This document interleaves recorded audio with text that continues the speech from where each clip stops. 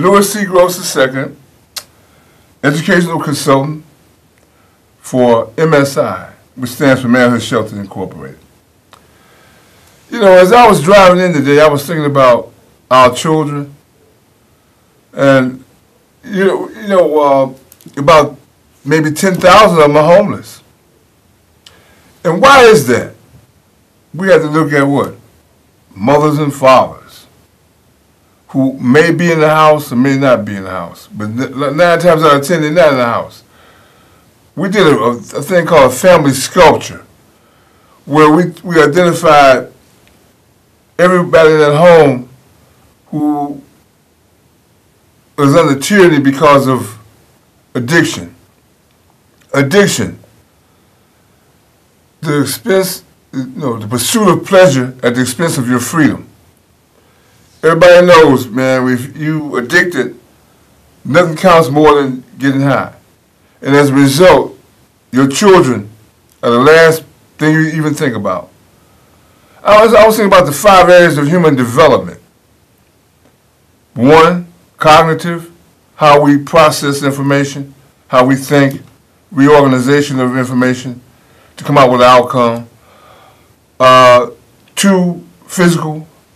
You have to crawl in order to walk. 3, emotional. How we react to situations, whether it be positive or negative. 4, social. How we interact with each other. And 5, and this is where you see the problems that we're having right now in terms of behavior.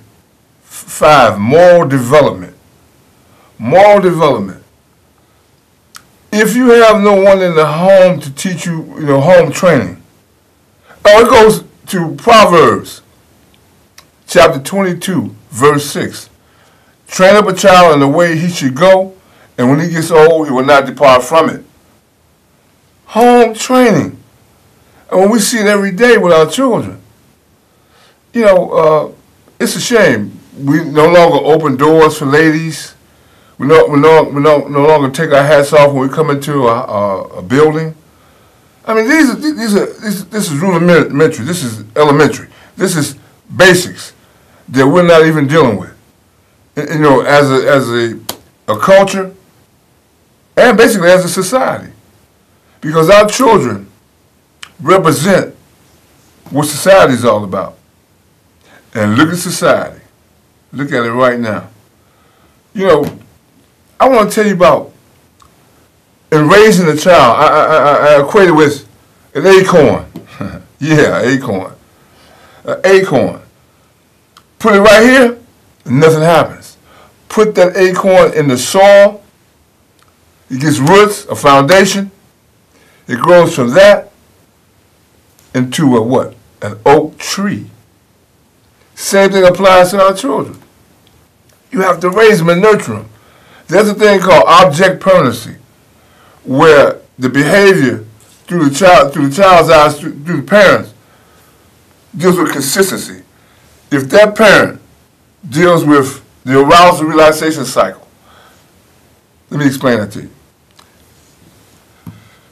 You ever been hungry and your stomach starts growling?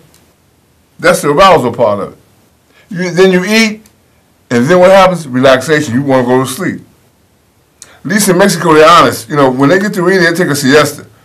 Here in North America, we want to play a game like, okay, well, I had lunch, and so I'm going back to work, only to be falling asleep every chance you can get.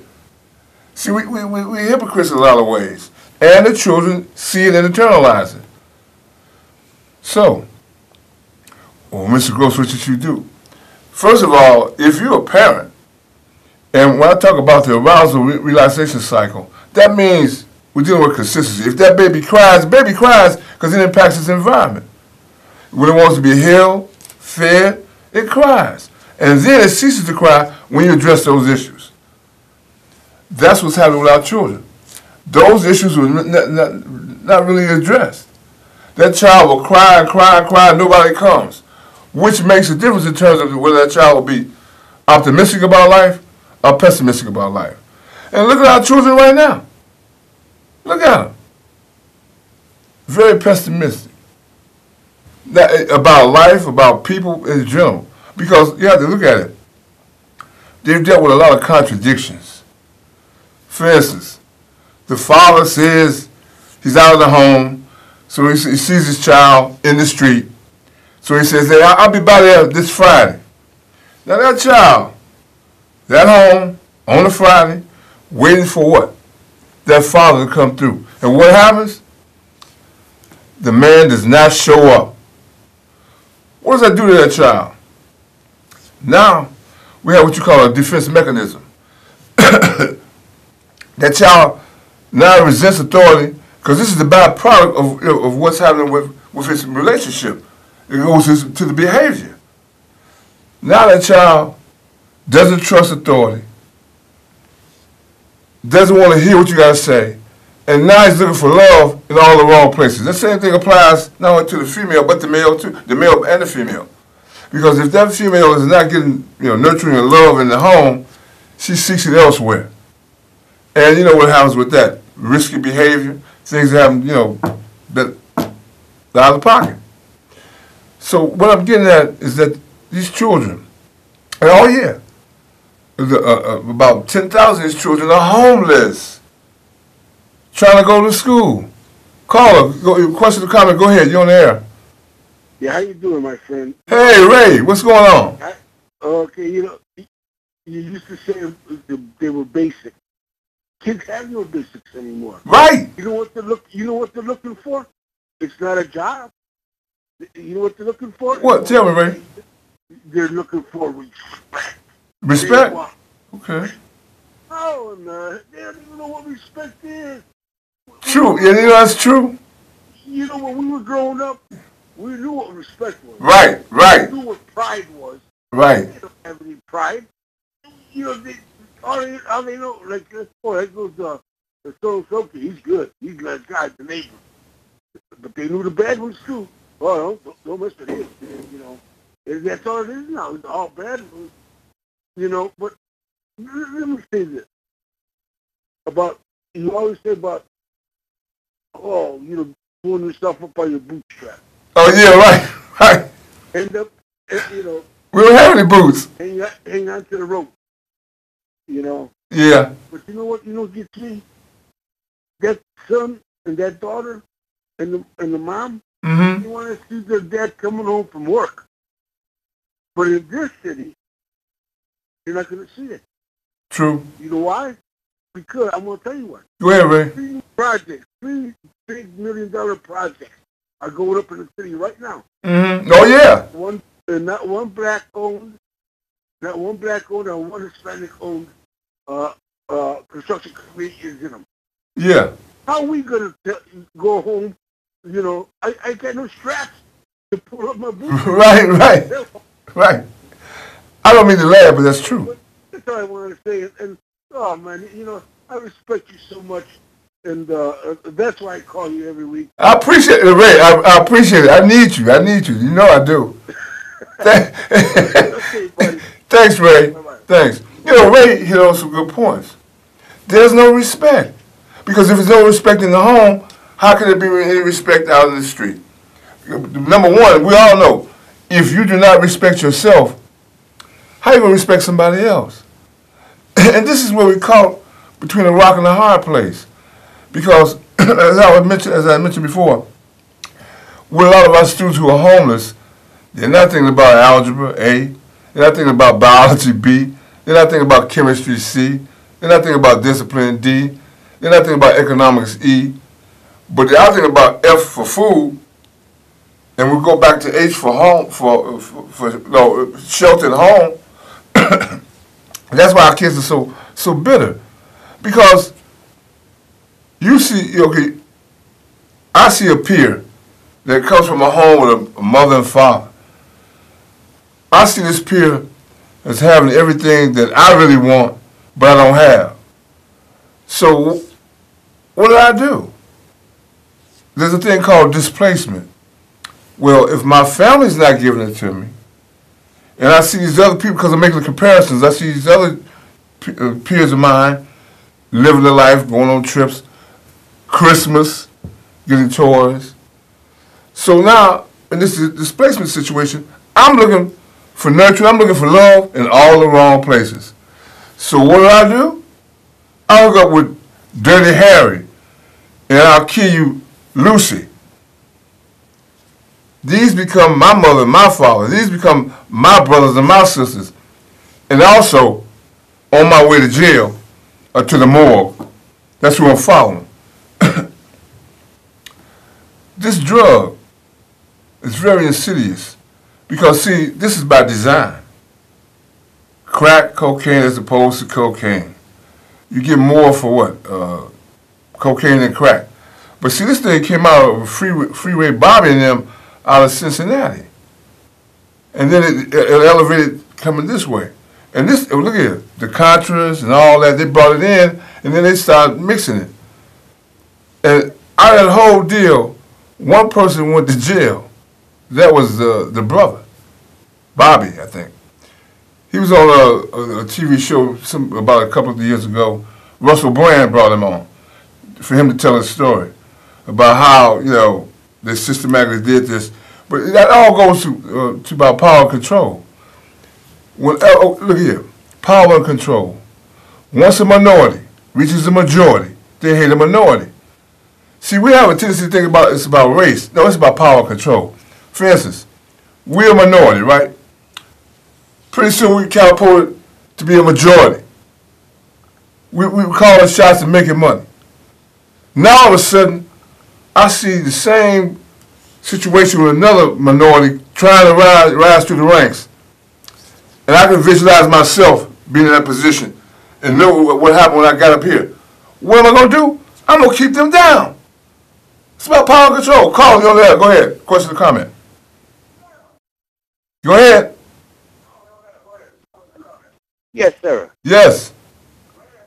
Brother, I'm a senior, okay? Yes, sir.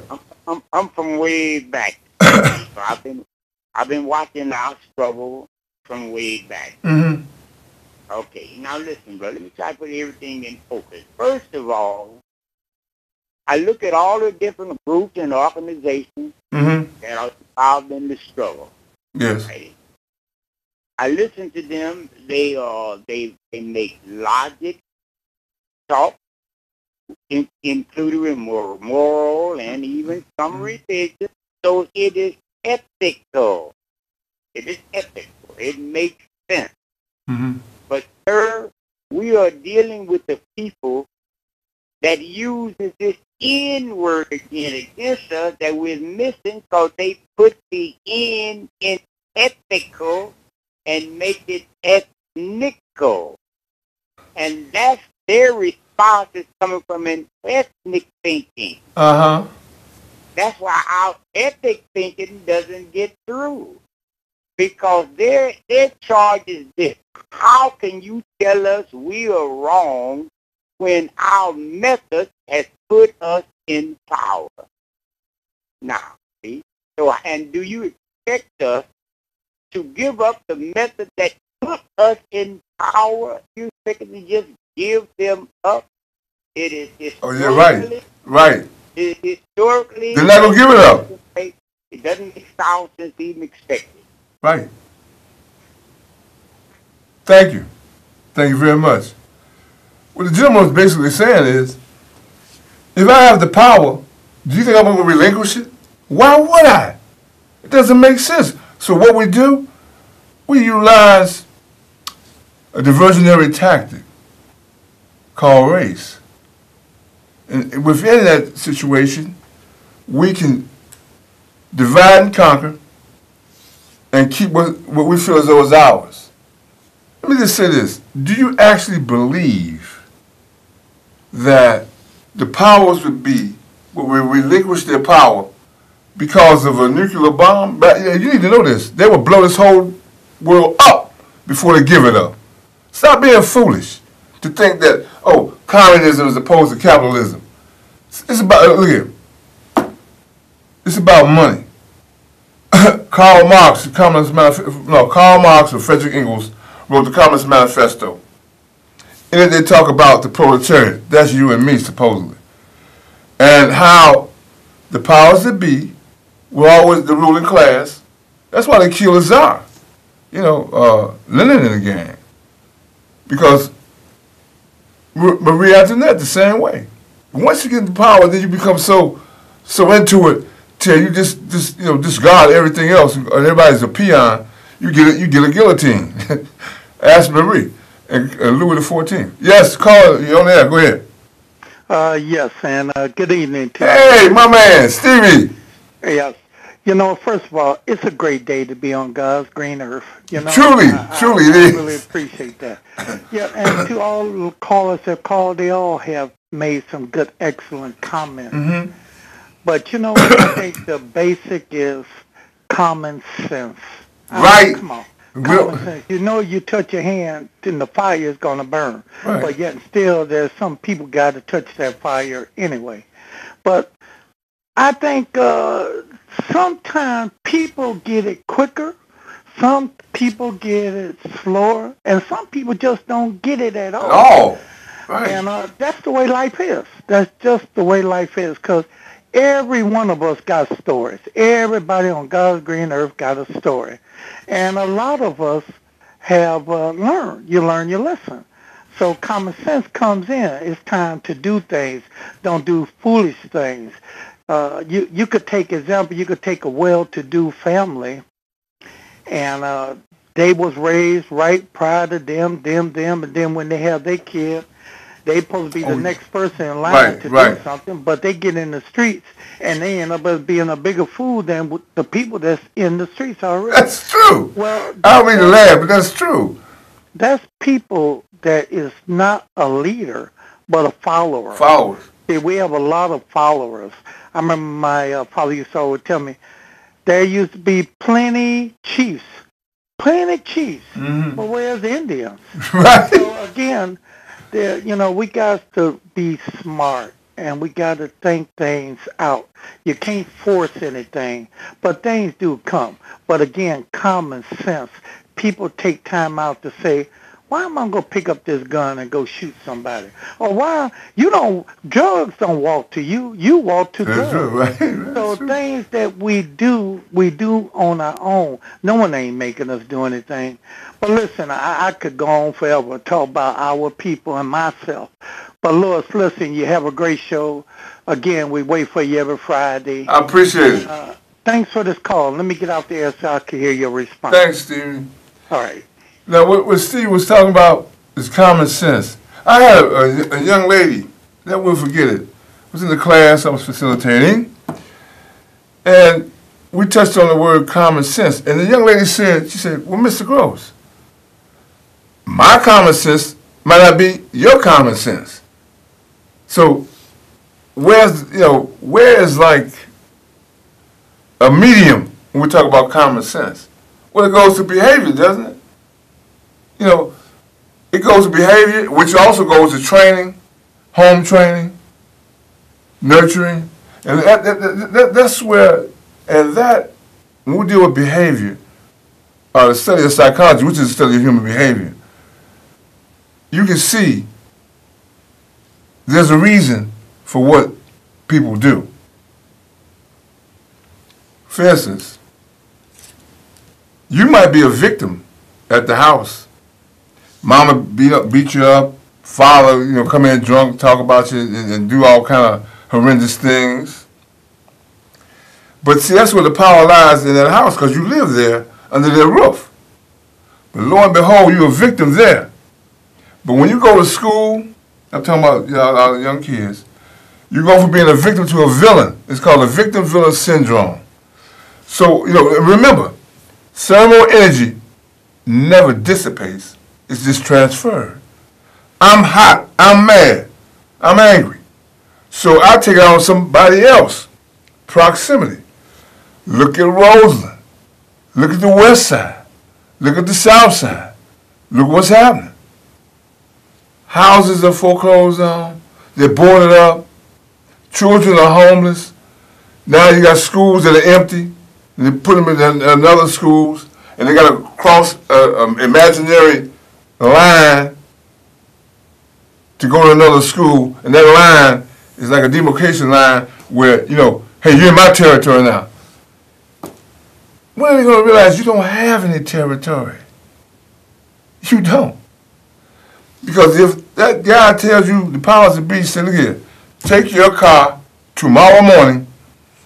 It was one way going north. I want you to turn and make it go one way going south. They're going to adhere to that. So, it's not your territory, is it? But you know, I'm saying all this to say that we're in trouble. You already know that, right? Because we want to watch TV, we want to procrastinate what we could do today, we want to do tomorrow. And you know what? One of those things is raising our children. You want to wait till tomorrow to do that when you should do it today. You should explain to them the reasons why you don't want to do this, you don't want to do that. And that's another thing I find, that when you're angry at your child, I'm so angry at you, I'm mad at you, and you know, hey, make a distinction. Tell little Johnny, hey Johnny, I love you, but I don't like your behavior.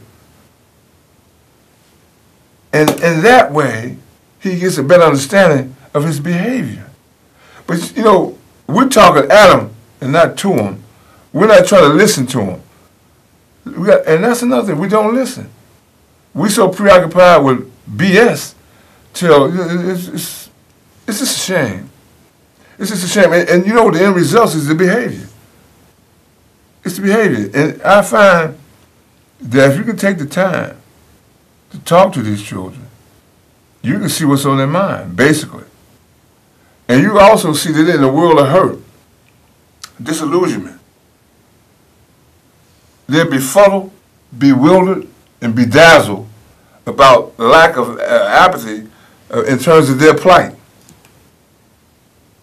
Bewildered, befuddled, and bedazzled about how we're treating them. And the three sites, they don't have any foresight because they don't have any vision. They don't have any insight because they don't know who they are. And in hindsight, they don't even think about what they've done the day before or this day. So they're in a world of hurt and loss. And you know, what's our answer? Well, let's incarcerate them. Yes. You know, it's just a shame. So when a child does come to school, they got baggage.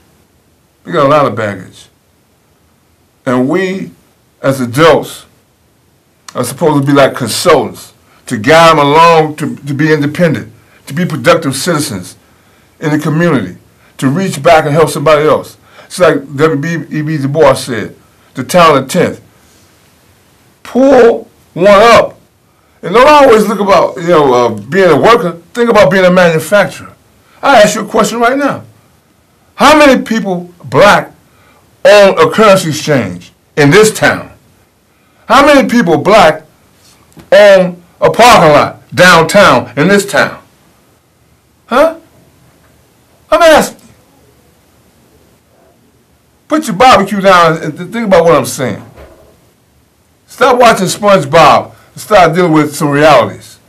And by the way, in your home, make it literacy laden. Even if you have to get some comic books so this child will read them and enjoy them, but in the process, he's learning how to read and retain information, comprehend information. I ask you, do something for somebody else besides yourself. Take a parallel view. Don't deal with blinders. Look here, reach outside the box. But as always, in closing, if you feel as though you run out of rope, tie a knot and hang on. Everything's going to be all right. I assure you. Peace and love.